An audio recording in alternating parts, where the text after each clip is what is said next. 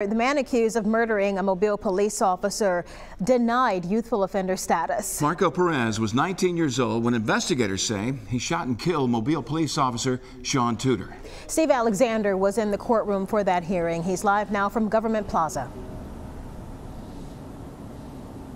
Judge Ben Brooks announced his decision after hearing arguments for both the prosecution and defense. Perez came in handcuffs and sat quietly during the meeting.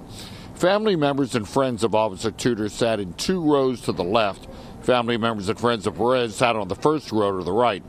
Authorities say Tuder was trying to arrest Perez in January when Perez shot and killed him at the Peach Place Inn Apartments in West Mobile, and that Tuder was shot while fighting with Perez.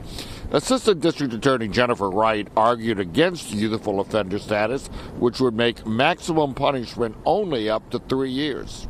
The defendant had prior history and had been granted youthful offender in the past, and based upon that and his prior history, we had requested youthful offender be denied in this particular case. Burglary cases, I think. Breaking and enterings and burglaries, yes. But defense attorney Jason Darley cited video and depositions from 2 witnesses saying Officer Tuder approached Perez in an unmarked car, got out of the driver's side, and Perez approached the passenger side of the car, in Darley's words, expecting to get a ride. Darley says, according to the depositions, Officer Tuder drew his gun, did not identify himself, pushed Perez, and there was a struggle between the two, and Officer Tuder was shot. He also says there is no audio of the interaction, and Officer Tuder didn't have a body camera. You know, the witnesses will have to speak for themselves once they're in court.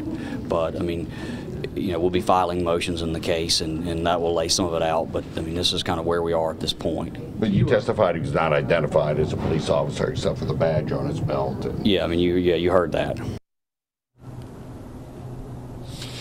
Now, earlier there was testimony at earlier hearings that some of the encounter between Perez and Officer Tuder was caught on a surveillance camera at the apartments, including a fight just moments after Officer Tuder got to the complex.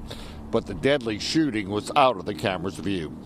Judge Brooks denied youthful offender status to Perez. Perez then pleaded not guilty to capital murder and other charges. Before leaving the courtroom, though, Perez winked to his friends or family members. Now, the next hearing is set for January 30th. That is going to be a status hearing, and right now, trial is scheduled for August of next year. Reporting live from downtown, Steve Alexander, Fox 10 News.